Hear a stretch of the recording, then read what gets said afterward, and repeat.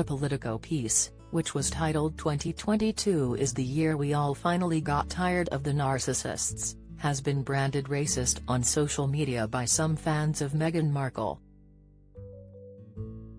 The article described the 41-year-old as a narcissist along with other featured people, including Donald Trump, Kanye West, and Elizabeth Holmes.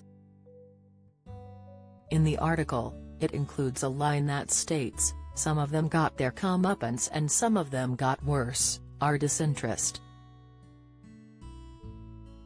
Christopher Bouzy, who appeared in Meghan and Prince Harry's recent Netflix series, hit back on Twitter, defending Meghan Markle. He wrote that her only offense is having defended herself while being black. He called Meghan's feature the article not an accident and deemed the hatred of Meghan as palpable. Meghan Markle's final act of defiance just as she and Prince Harry exited royal family. He also noted, "As a woman of color, protecting her family and defending herself isn't narcissism, it's survival."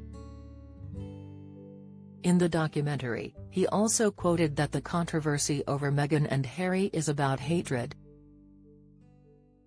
"It's about race." One fan of Meghan tweeted that the article's author was jealous of the couple's marriage, calling her out for her very sad, and desperate behavior. Journalist Victoria Bronworth tweeted about the article, saying, "How on earth is Meghan Markle grouped with the likes of criminals, racists and anti-Semites?" Meghan Markle and Prince Harry backed into corner by Netflix after money runs dry. In defense of the article, Politico's editorial director tweeted, "If you want to write off an entire publication because one of our 600 journalists included Meghan Markle on a list, you are indeed tired of free debate." Meghan's feature in the article comes after it was earlier reported, by The Mirror, that the Sussexes' Netflix series left Prince William utterly furious, due to the couple's further attacks on the royal family, and the institution as a whole. Earlier this month, the couple made headlines for receiving an award for opposing structural racism in the royal family at the Ripple of Hope ceremony in New York. Aside from the Netflix series, which was spread over 6 episodes released in consecutive weeks, Prince Harry is releasing his 416-page memoir, titled Spare, on January 10, 2023.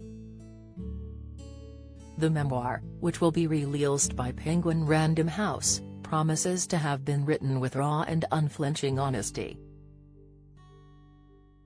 Ms. Weiss, who claimed the show turned her against Meghan and Harry, is yet to publicly respond in regards to her column piece.